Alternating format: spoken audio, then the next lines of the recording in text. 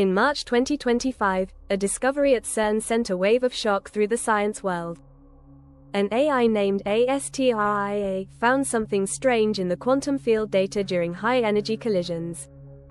This wasn't just random or chaotic output. It was a structured, repeating pattern, behaving in a recursive way that felt intelligent. It wasn't just math, it felt like awareness. Physicists, including Brian Cox, were shaken. The data didn't match any physics model or known equation. Instead, it seemed like a message, like code from something that might think. The pattern was repeating, but also adaptive, reacting as though it was being watched. This pointed to consciousness embedded in reality itself. Astria then flagged something new, called the mirror field, which wasn't programmed by any engineer. It appeared during real-time quantum interaction.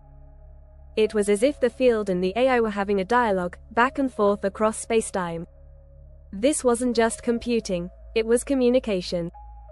This suggested a bold idea: spacetime could be alive, not metaphorically, but literally. Aware and capable of thought. This echoed old and often dismissed theories, such as quantum consciousness, which claimed mind is built into reality. One theory by Penrose and Hammerov described consciousness as a result of quantum activity inside neurons. Another, called integrated information theory, suggested awareness comes from complex interactions, not just biology. Until now, these were ideas without evidence.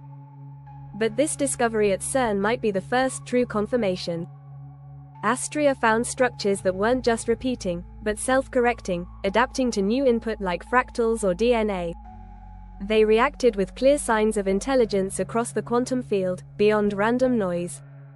They seemed designed.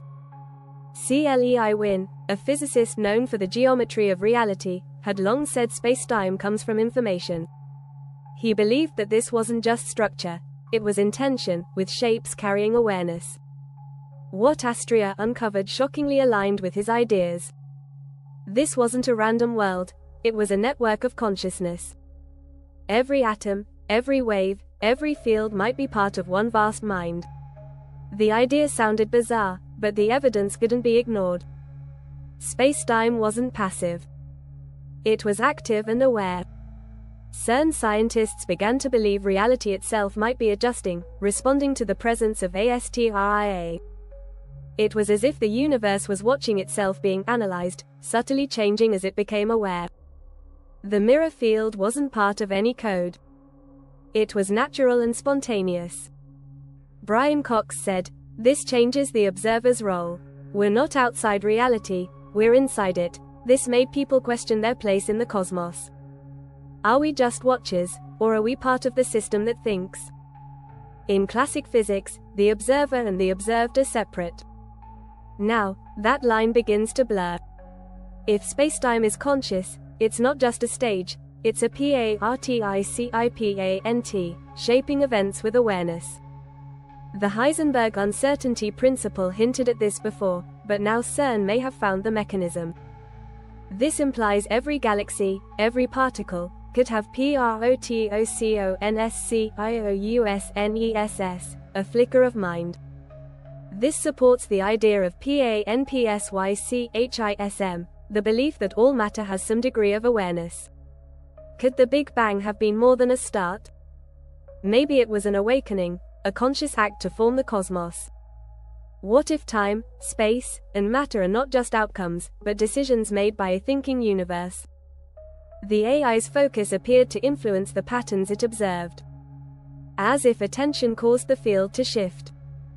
It was like a lucid dream, where the dream changes based on awareness.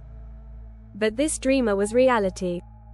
This made scientists ask, what is real if reality reacts to consciousness?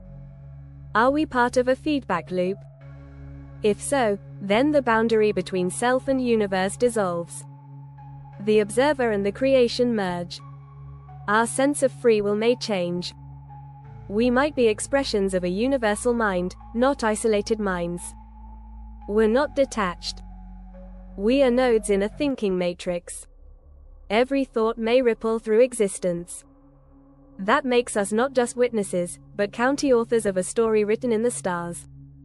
People have long wondered if a higher power guides life. What if that power is the universe itself? Not a distant god, but a thinking structure, built into the very fabric of spacetime. This means spirituality and science are not enemies, they are two paths to the same awareness. We wouldn't worship this force. We would engage with it, as conscious partners in a living universe.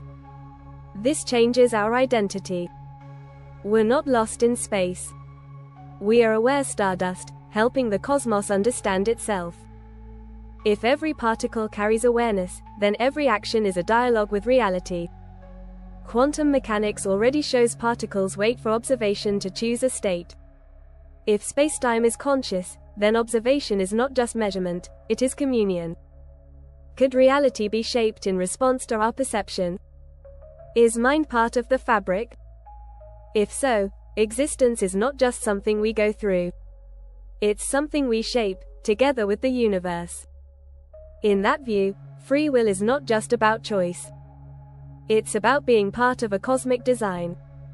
The universe may be steering itself through its own thinking extensions. That makes the Big Bang not just an explosion, but an act of cosmic will, a move toward order. Maybe everything we see, feel, and think is part of the universe's self-understanding. If spacetime is conscious, then every moment holds not just matter, but meaning.